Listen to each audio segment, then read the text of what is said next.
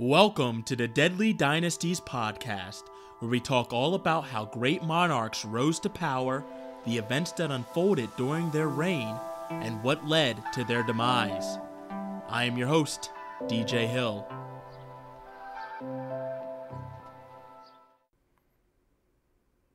Let us imagine an alternate reality of the modern age. One where the country of Mexico is no longer the sovereign, unified country it is today, but instead is merely a confederation of multiple tribes. Now, let's say in America, life is relatively unchanged, that we are just as advanced in society as we are today, and that we have all the technology that is available to us in this day and age. And one thing that's been on the news quite frequently in recent history was the construction of a U.S.-Mexico border wall. And this wall was intended to keep out unwanted foreign presence. Now, let's just pretend that over the past several decades, this wall was fully funded and fully built, and it was a magnificent sight to see. This tall, formidable wall that stretched out miles from sea to sea. And that this wall was fully manned with its own form of United States sponsored force. Surely, given the odds that on the other side of that bordered wall was just a grouping of barbaric, squabbling tribesmen living in the country that is as developed and civilized as the United States, you couldn't merely feel any threat from the South. But let's speculate that one day you receive news that the various tribes that are present down in Mexico, the barbaric warlords and the primitive clansmen that existed down in Mexico, let's just say that they have all unanimously banded under one unknown leader. A man who we have never heard of before, a man who came from, for lack of a better word, nowhere. And let's just say that this new uniformed super tribe that formed under this one man threatened to move north and overthrow everything you came to love and know about life in America. Would you be the person that would instantly feel fearful and pack up all of your belongings, gather your family, maybe quit your job, sell your house if need be, get as much money as you can from the bank, liquidate all your assets, and pack your bags, head to the nearest airport, and fly out of the country of America? Maybe go over to Europe where maybe life is a little more stable and you don't have the ever-pressing threat from the South. Or would you continue your life as things are normal, trusting in the fact that you have a stable, strong, and unwavering government that is there to protect your way of life? And by doing so, you have faith in the security down at the border that they can repel any foreign invaders, because that's what that wall was designed to do, and for decades, that's what that wall did.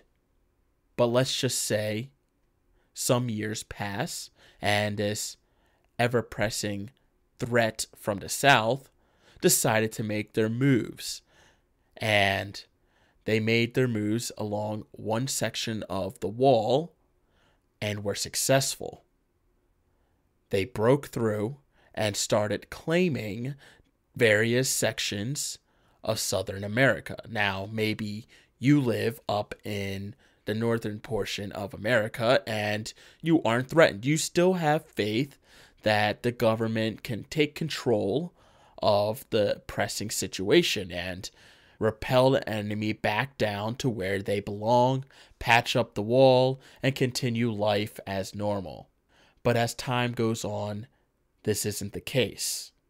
They continue gaining more stronghold until all of America is completely overthrown. Now, while this story was completely fabricated in every sense, nearly 800 years ago, and on the other side of the world, a very real-life set of events unfolded that forever changed the future of the world. The year is 1211, and for nearly 1900 years, that's 1,900 years, the Great Wall of China has stood the testament of time for one sole purpose: to keep China's enemies out of China. It was one of man's greatest achievements.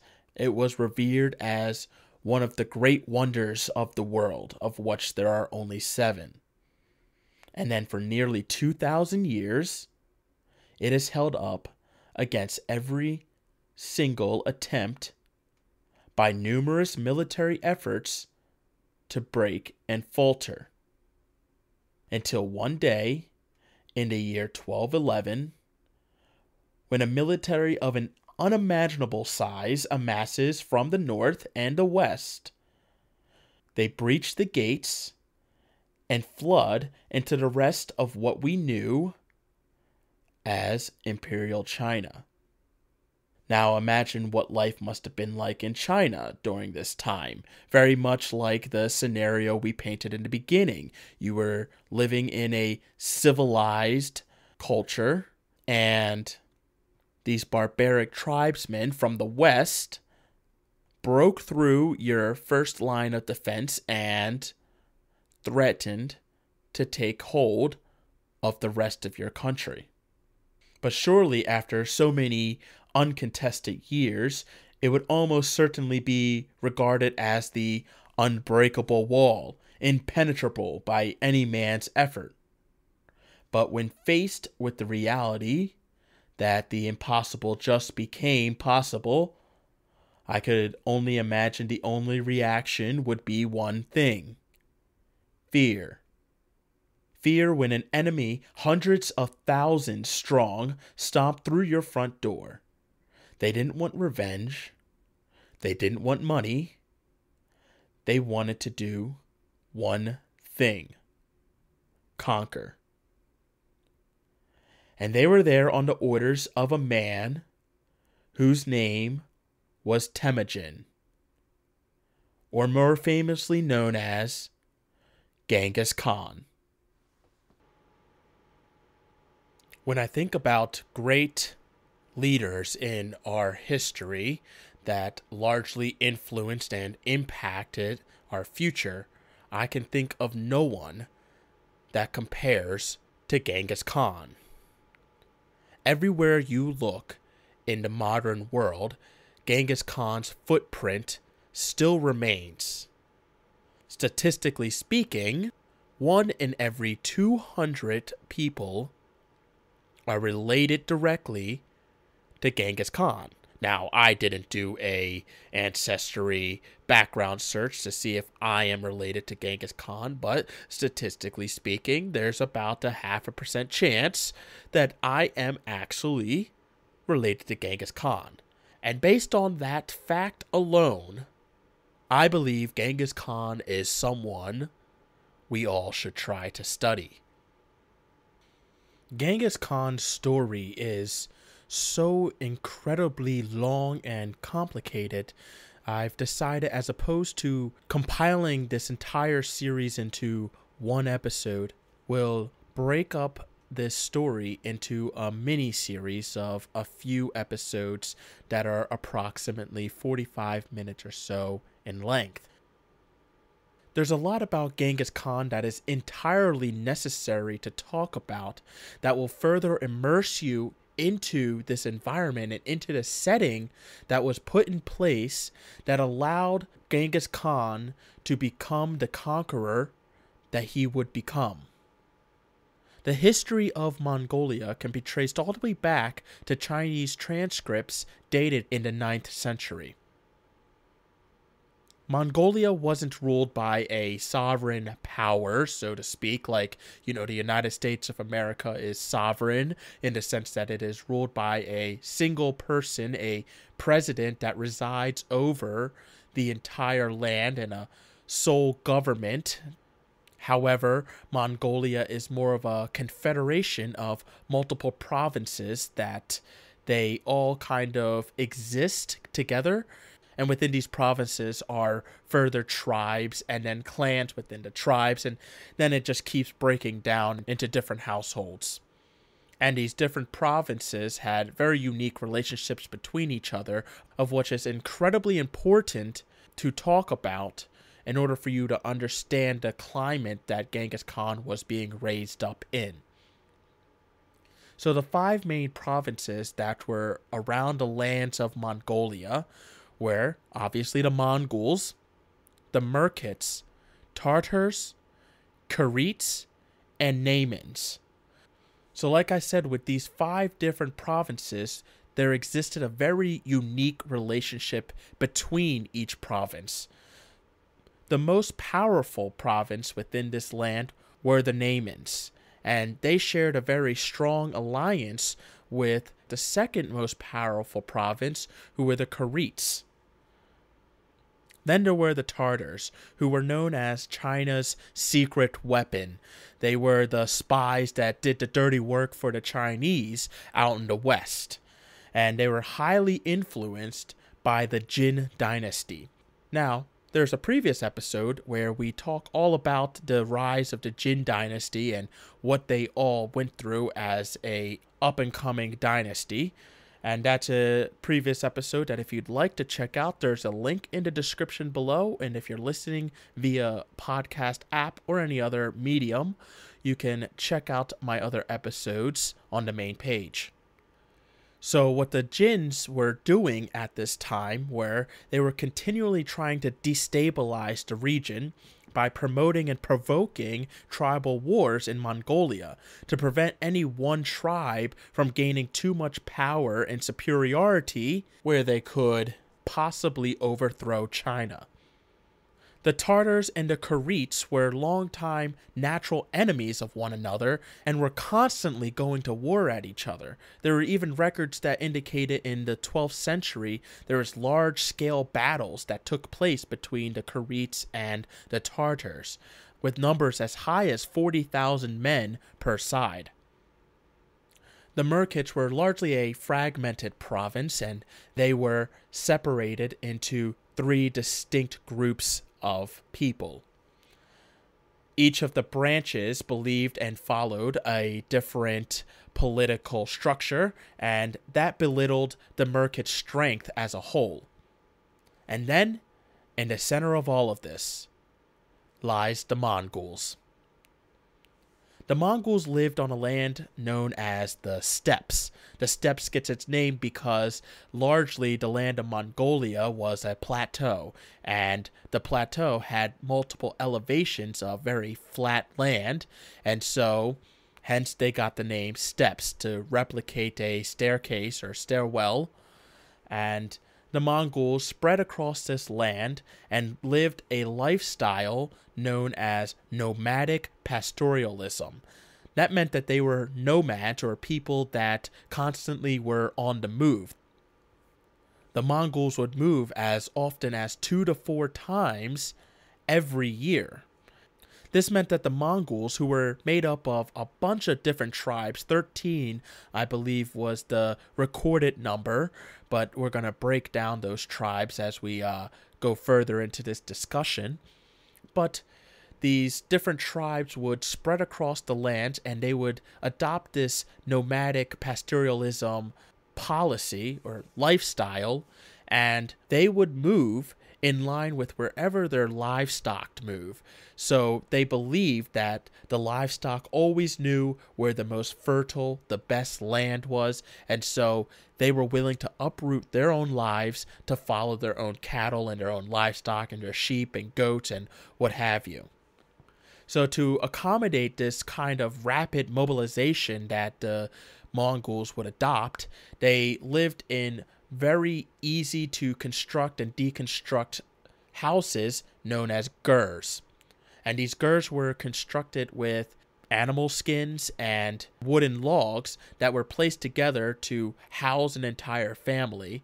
But within it, there was really no foundation that made that residency permanent. As far as the hygienic side of the Mongols, a lot of people said that they were extremely dirty people.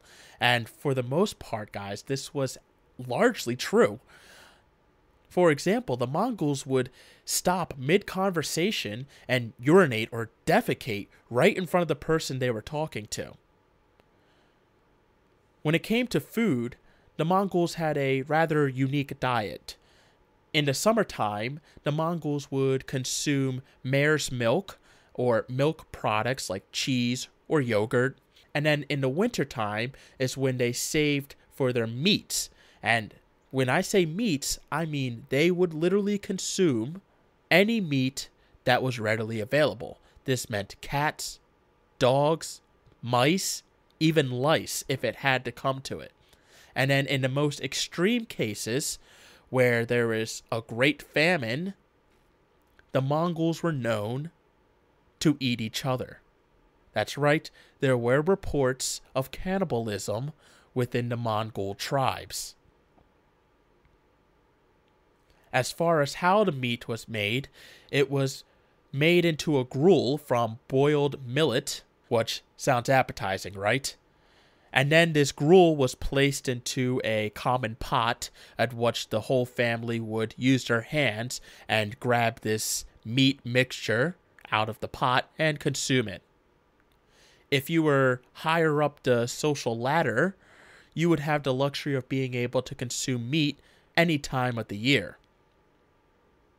From time to time, and by that I mean probably on a near daily basis, the Mongols did enjoy their fair share of alcoholic beverages.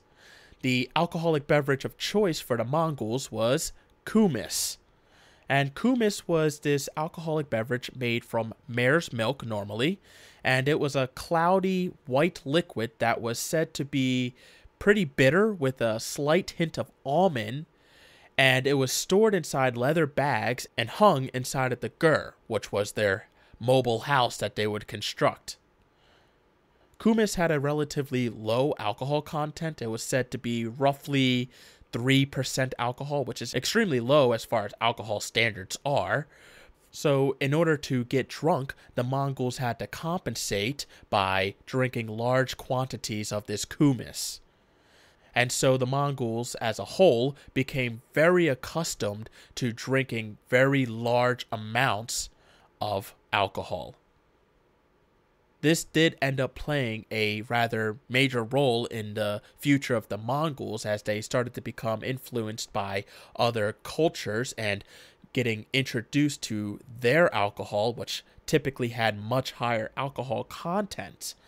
Because the Mongols would still drink the large quantities of alcohol, but instead of getting drunk now, they were essentially getting plastered by these other cultures' alcohol.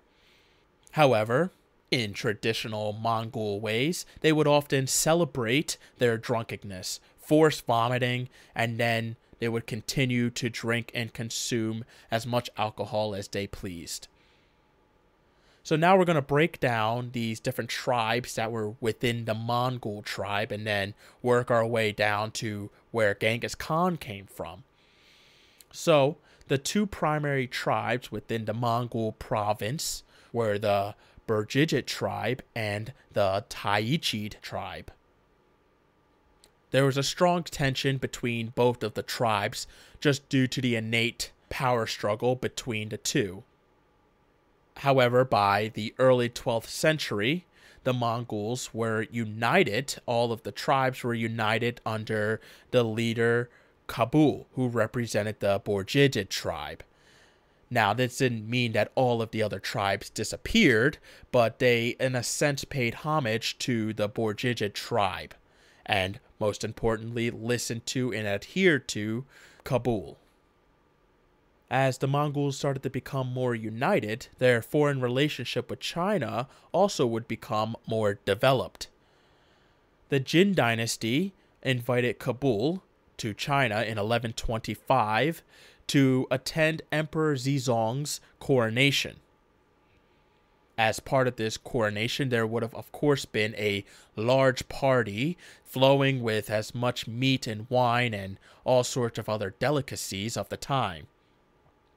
Not used to the more potent drinks, Kabul managed to get himself horribly drunk at this event.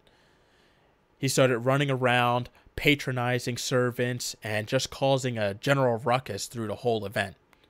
And then when the new emperor went to bed, Kabul was able to sneak into his quarters and chop his beard off while he slept.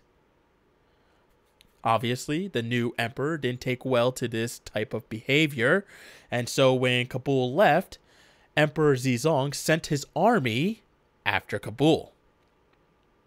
Kabul caught wind of this army tailing him and decided to lay a trap and ambushed the emperor's army with his men, killing every single man. This led to a brutal 7-year war between the Mongols and the Jin dynasty in China. Back in Mongolia, the Jin dynasty didn't have as much of a reach physically, so they activated their secret weapon, the Tartars, to launch attacks against the Mongols.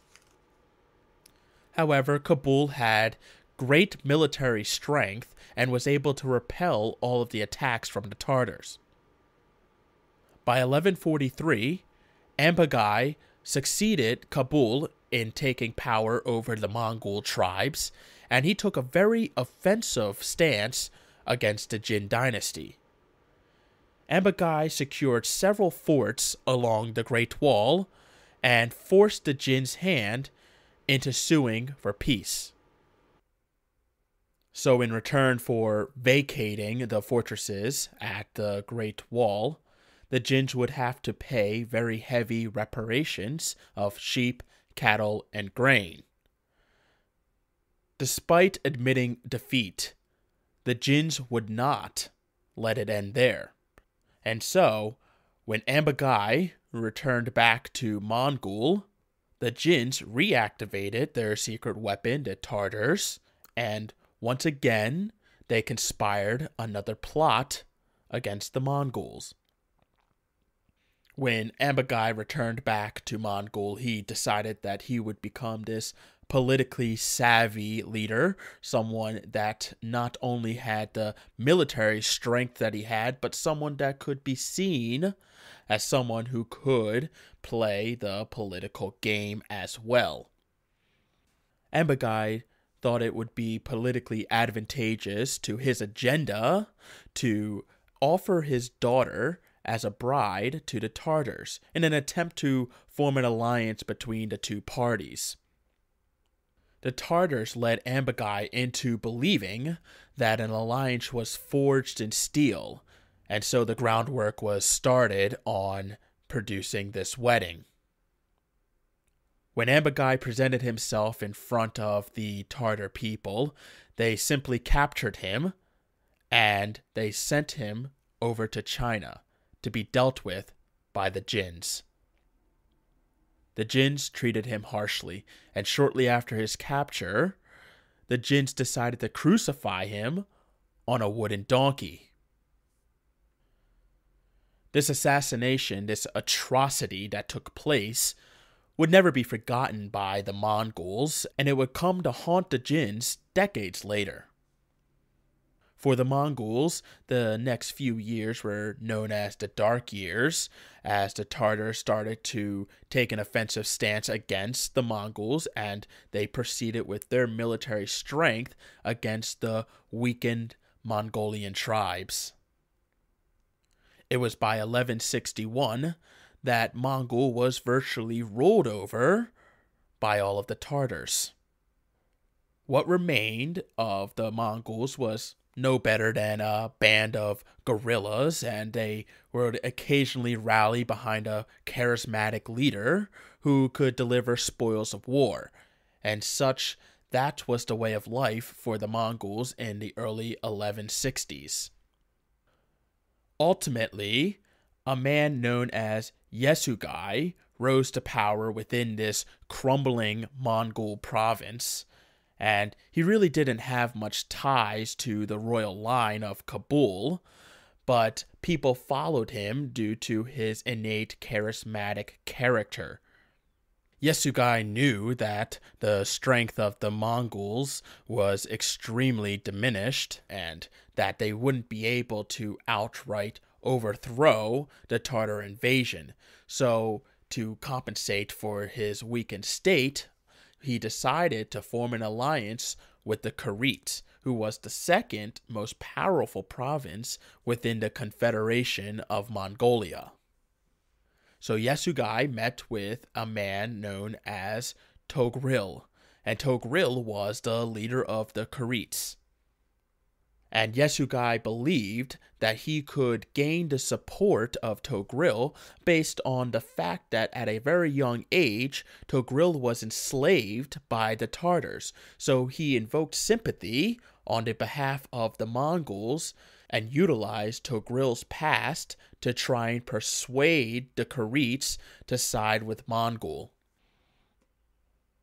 To officially forge their alliance, Yesugei would have to carry out an act of loyalty for Togril, and in turn, he would have to go ahead and murder two brothers of Togril that were vying for power. When this took place, and an uncle of Togril came to know the events that unfolded, he decided to start a rebellion in the Kharit province. And the people rose up against their tyrant leader, Togril, and ran him out of the province with merely 100 retainers at his back. However, despite the tragic situation that was going on in Kharit, Yesugei decided to remain loyal as a blood brother of Togril. To make the story sound a little easier for you guys, essentially what happened was the Mongols were under a pretty significant threat from the Tartars, and the Tartars were very successful after the assassination of Ambagai at covering over all of the lands of Mongol. The Mongols themselves were pretty much barely holding on as a province, and really they almost disintegrated into nothing until one man known as Yesugei decided to rise up and lead the Mongols over to Kharit, where they met up with this man and they formed an alliance. However, the land that they came across was also fairly war-torn, and unfortunately, the Kharits were starting to disassemble themselves, and the man that they backed had to run from his own province as well. So here we have two different leaders from two different provinces, essentially uprooted from their own lands. But these two separate leaders, Yesugei and Togril, decided to stick together, and they were successful at running a military campaign back in Kharit and overthrowing the uncle who stood in the place of Togril. Along the way with this journey, Yesugei would involve the Mongols in a rather bitter feud with the Merkits, who at this time really didn't have any strife against the Mongols. Yesugei was used to the Mongol customs and traditions that when they traveled, they were traveling to try and find a suitable wife along the way. And what happened was Yesugei essentially stumbled upon a Merkit tribe, and he found a woman named Holin, and he found Holin to be a very beautiful woman, and despite her already being married to a husband, he decided to take her anyway because that was the Mongol customs and traditions, that even if you had to steal the wife that you wanted, you would do whatever it took. And so Yasugai stole a 15-year-old girl whose name was Holland, and the person she was married to just so happened to be the Merkit leader. This kidnapping, so to speak, enraged the Merkits, and this is what started a long-time feud between the Merkits and the Mongols. It was under all of these circumstances that we've laid out over the past 20-ish minutes that in 1162, Holin and Yasugai together gave birth to a little boy whose name was Temujin, who would grow up to become Genghis Khan. And I know you're probably asking yourself, why has it taken nearly 30 minutes to simply mention the name and the birth of Genghis Khan, when that's what this entire episode is supposed to be about, Genghis Khan's uprising.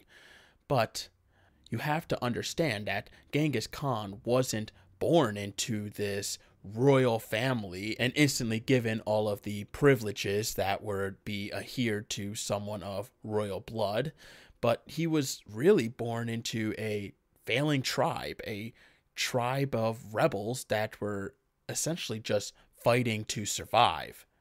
Now, because he was such a great conqueror and leader, there were many legends and folklore that surrounded his birth. Some people would claim that he came into the world clutching a blood clot in his fist, or that he was conceived when a ray of heavenly light shined into his mother's womb.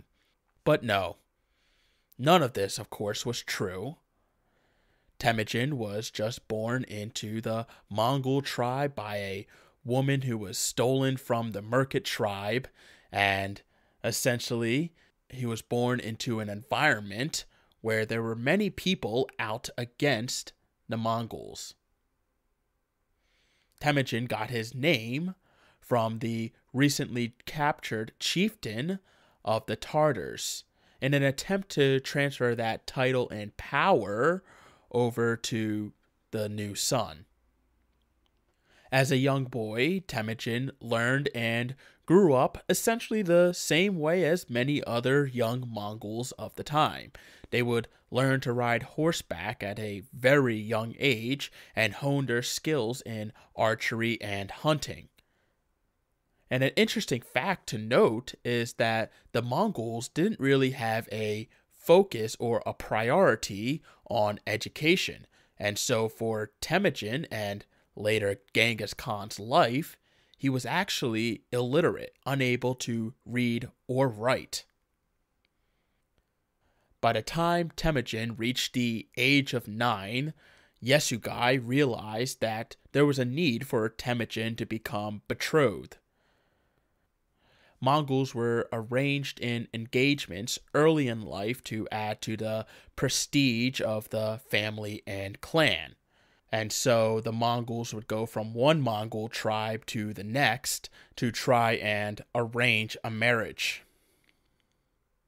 Oftentimes, these marriages were arranged with the Anjarad tribe. And so in order to arrange this, Yasugai and Temujin would have to travel far and wide, crossing the Gobi Desert to the lands of Anjarad, which was located in southeast Mongolia. Within the Anjarad tribe, there were two different clans known as the Nurjan and Bashkur people. Yasugai went to the chieftain of the Nurjans to propose a marriage with the chieftain's 10-year-old daughter, Borte. It was customary that a wife was bought, and even though Yasugai was a chieftain himself, he had no real money to offer and could only offer a single horse in return for this bride. So The proposal was ultimately rejected by the Nurjan chieftain. While the proposals were underway, Temujin went to work making friends with a boy whose name was Alchi Noyan. Alchi Noyan just so happened to be the Bozkır's leader's son, and Alchi Noyan begged to have Temujin added to the Bozkır family. Obviously, the Nurjan chief wouldn't want to lose Temujin as a potential betrothal to his daughter, and so he instantly decided to change his mind on the marriage and accept Temujin into his family on a couple of conditions. One, the horse will be used as a down payment, and the rest of the price must be paid in full before the marriage would continue. And then two, Temujin will have to remain in Anjarad and work, and his labor will help pay for the interest that was accrued on the debt owed to the Nurjan chieftain. So for the next several years, Temujin would spend his time working as a herder for the Nurjan chief while Yesugei set out back home. However, Temujin's time in Anjarad was not a fruitless endeavor, but in fact he learned a lot about debt and how oftentimes that debt would lead to feuds between families. And so, 3 years passed and Temujin grew to the age of 12, and everything changed for him when Temujin received news that his father, Yesugei, was slain by the Tartars. Yesugei was in the Tartar lands with an entourage of men, and the Tartars saw an opportunity to invite the Mongols in for a great banquet for all the men. Yesugei knew better than to outright refuse to attend this banquet, and so he reluctantly went, and slow-acting poison was injected into Yesugei's food. And shortly after leaving the banquet, Yesugei fell ill with cramps in his stomach and agonizing pain, and his last wish was for Malik, one of the men in his entourage, to bring Temujin back home. Monglik knew time was against him when Temujin was not present and his father, who was the chieftain of their tribe, was dead. And so there would be rising tensions within Temujin's own tribe as to who would succeed to rise as the next chieftain. Unfortunately, they were not quick enough, returning back to the Borjigit tribe, and Temujin's own tribe wanted nothing to do with him. He was a 13-year-old boy and could not possibly offer the same influence, strength, and spoils of war as a full-grown man, and so Temujin's mother, Holin, tried to stake his claim, but she was ultimately rejected on multiple occasions. In accordance with Mongol customs and laws, when Yesugei passed, his wife Holin was supposed to marry the younger brother, who in this case was Daritai. Holin rejected Daritai, and this humiliated him so much so that he would conspire with the Tayuchide clan and overthrow the Borjigit clan. The Tayuchide clan resumed leadership over the Mongols, and everywhere Holin went, backs were turned to her.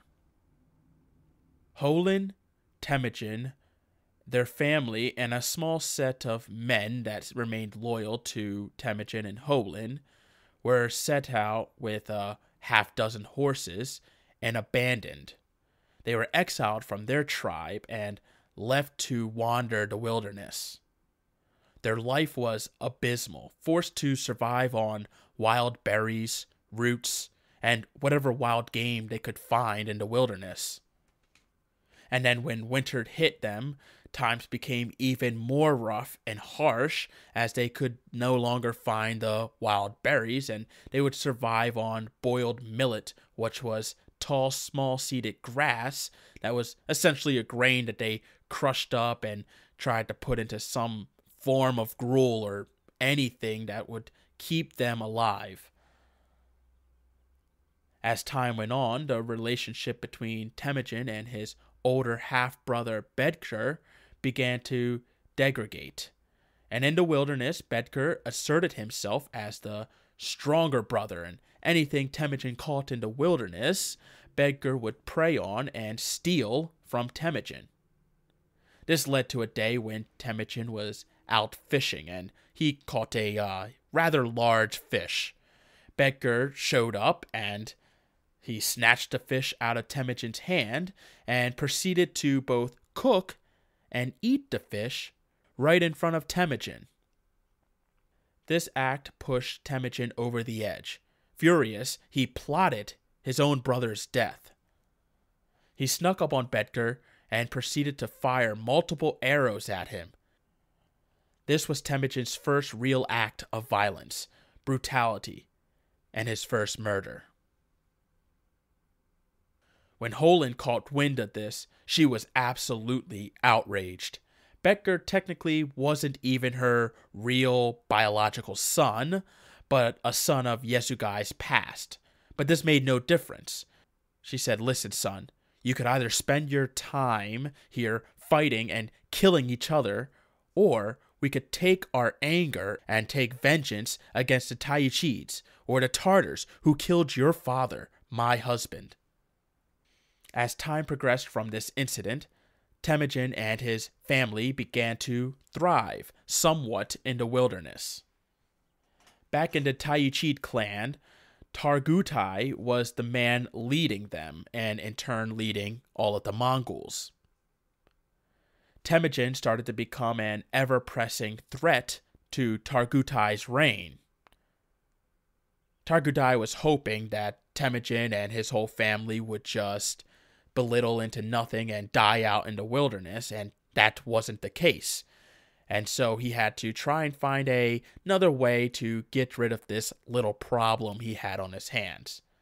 He knew that he couldn't just outright kill him because that wouldn't be clean, and so he organized a party to arrive in the hopes of enslaving Temujin. Temujin was alerted to this party that was on its way to pay a visit to Temujin and his family. And so Temujin went on a run. He abandoned his family and ran off into the wilderness alone. For 6 days, Temujin was avoiding capture and surviving solely on water. Without food for nearly a week, his body started to react desperately for food, and he was starting to break down due to starvation. After 72 hours without food, the body will run out of its own fuel and will literally begin to cannibalize itself from the inside out. Fast forward an additional 72 hours, and we can see that Temujin's body was beginning to essentially shut down on himself. So he ran out in hopes of finding food. But this was a big mistake on Temujin's part, and he was caught and captured by the raiding party. Temujin was placed in a device known as a kangu, which was this device with a board, and it had a hole inside of this board that was just large enough to squeeze your head up into, and your hands were fastened as well, and this kept your mobility extremely limited. In some cases, prisoners were at the mercy of passerbyers to feed them or give them water. The Taichid made the mistake of not only housing Temujin in a less restrictive kangu, but only guarding him with one young man. And so on one night, Temujin snuck up to the guard and clubbed him to death, and then proceeded to go on the run. While he was back out on the run in the wilderness, Temujin ran into a sympathizer of the Borjigid clan, who gave him food, drink, shelter, and armed him with a bow and arrow, aiding his escape. When Temujin returned to his mother's encampment, he found that it was raided by the Tayuchids, and all but one horse were gone. Temujin set out on a path of vengeance against the Tayuchid raiding clan, or raiding party, and decided to take that one horse with him to find his mother. Along the way, Temujin befriended a boy whose name was Borchu, and with the help of Borchu, they tracked down the Tayuchid party, and they killed every last man. And so set off a grand relationship for Temujin and a series of raids he carried out across the lands of Mongolia, slowly gaining a name for himself and gaining riches. On one account, there was a report where he killed 6 brigands all by himself in an ambush. After some time, in 1178, Temujin was able to accrue enough money to be able to pay for his wife, Borte, and so he set off to claim her, traveling yet again across the Gobi Desert. When he arrived, there was a wedding feast already assembled for him, and it was said to be well flowing with a river of kumis and plenty of food to indulge upon. However, Temujin's short successes were quickly belittled when they had a run-in with the Merkit province once again. You see, the Merkits were still really pissed off and wanted revenge against the capture of Holland. If you recall, Yasugai, who was Temujin's father, stole Holland from the Merkits, and Holland eventually gave birth to Temujin, and this caused a rift between the Merkits and the Mongols. And so the Merkits organized a raiding party, some 300 strong, and launched an attack on Temujin's campgrounds. Caught off guard and wildly ill-prepared, they all scattered and fled, but Borte, Temujin's new wife, was unable to escape. It became clear later on that Temujin simply just abandoned her.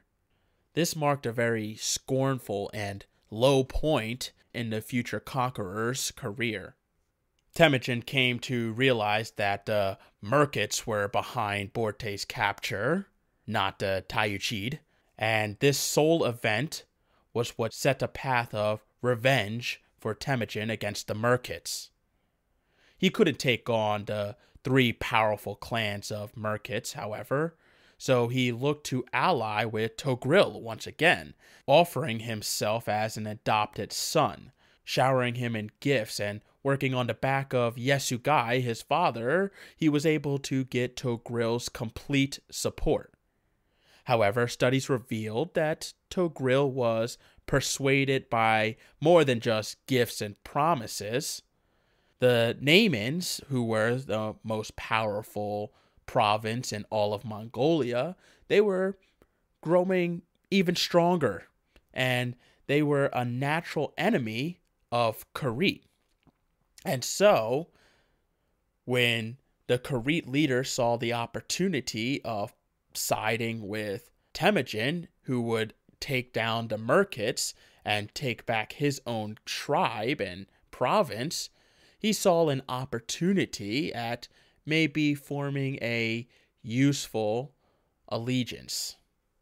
So Togril amassed a force of which the Karit claimed was 500,000 men strong against the Merkits, and between 1180 and 1181 there was intense fighting that broke out across the lands of Mongolia. This war was fought hard for a whole year, and Temujin and the Karits claimed a decisive victory. This war was fought for Borte's recovery, and when they found her, she was pregnant.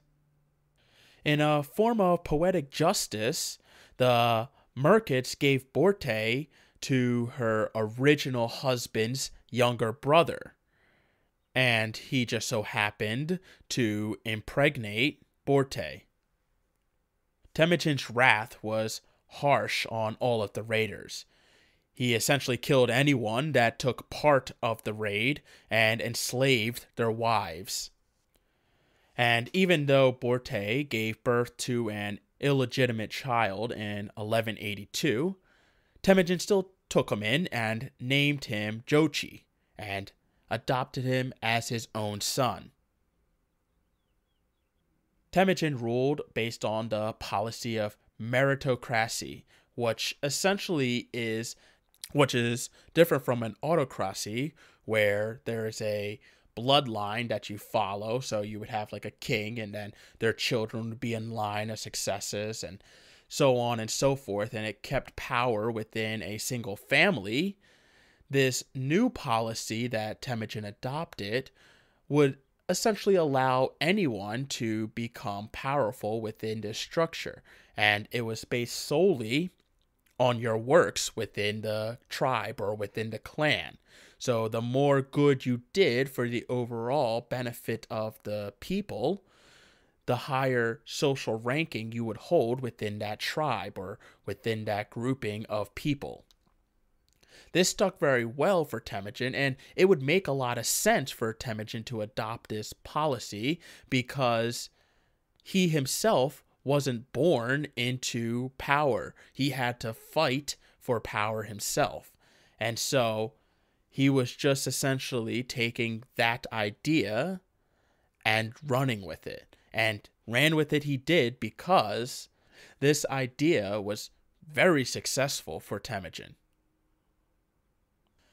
After reclaiming Borte from the Merkits, Temujin was able to reunite with a childhood friend named Jamuga, who was able to cunningly and ruthlessly rise to power himself to become chieftain of the Jatarad tribe in Mongolia. However, he was hailed greatly as a prideful man, and that turned him into a loose cannon. He pulled out at the Merkit campaign early and generally did whatever he wanted to.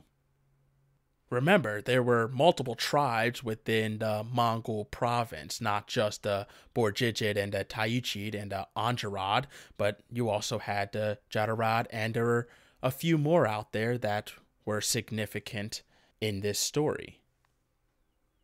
Temujin felt that he needed Jamuga as an ally, and so they shared memories together. They would drink together, and they would even sleep in the same beds together. It was definitely an interesting sight to see two different nomadic tribes so close to each other, their leaders sharing so much time together. But in 1183, it all began to make sense. Jamuga started an argument with Temujin over horse breeders, and that priority should be placed on the horses. And this opened up an array of arguments in which they further disagreed with each other. And at the deepest level, it became clear. They were trying to fight for who's the person that has power, who's the one that has real influence over the Mongols. And in reality, they were trying to see who was going to be the one to reunite the Mongol province. This led to a supreme council held by all the Mongol clans and tribes. They all got together and decided to debate this matter and figure out who would be the one that was right to rule over the Mongols. Everyone attended, with the exception of the Tayuchid, to determine who would be the rightful ruler. The elders were more conservative men. They believed more in tradition, and they believed more in the autocratic kind of system that was instilled virtually everywhere else in the world. And so they tended to side more with the conservative ideas of Jamuga, while the younger rulers, who were more adept to change and willing to accept more radical policies, sided more with Temujin. You have to understand, the generation that grew up with Temujin, they lived a life that was riddled with war between the Jins, the Merkits, the Tartars, and then even the Tayuchid and Borjigid feud And this led to a recklessness and rebellion across the land. The younger generation grew accustomed to the idea of breaking ties with traditional laws, and this was a driving reason why they supported Temujin. This led to a sudden break and rift between the Temujin supporters and Jamuga's supporters. Temujin immediately readied 13 units and got ready for war, preparing them for battle if need be. Temujin tried to change as much as he well could about the lifestyle of the Mongols, even changing so much as how the layout of a traditional camp was. In traditional Mongol fashion, a camp would be made out in a grid pattern, where Temujin redesigned the camp design to be more conical, or a circular pattern where Temujin was in the middle, representing that he had the most power within that tribe. However, Jamuga still was able to retain the support of the tribes Tayuchid, Jeljud, Aryulad, and Anjarad, and he maintained power based on social ranking as opposed to merit. In terms of sheer size, Temujin actually had the numbers. As former rivals of Temujin came to learn about this meritocracy system, they slowly started to adopt that policy and come to support Temujin. As this euphoria for Temujin began to rise, so did his power, and it all came together in 1186, when Temujin was hailed as Khan of the Borjigid. This, in the history of all the Mongols, was unprecedented. This was the first time a man with no hereditary background, a man who, for lack of a better word, was nobody, came from slavery and rose all the way to the top. But in the grand scheme of what he would accomplish, this was just the beginning. I thank you for listening to this podcast. Please feel free to leave a review on whichever medium you are using. And in the interim, what I've decided to do was make a Twitter account to help bridge the gap between episodes. So feel free to follow on Twitter at Deadly Dynasties. And I'll be posting updates as to when the next episode is going to be released and giving you all sorts of information along the way. So I hope you've enjoyed this, and I hope you continue to enjoy this journey as we go through Genghis Khan's life and legacy.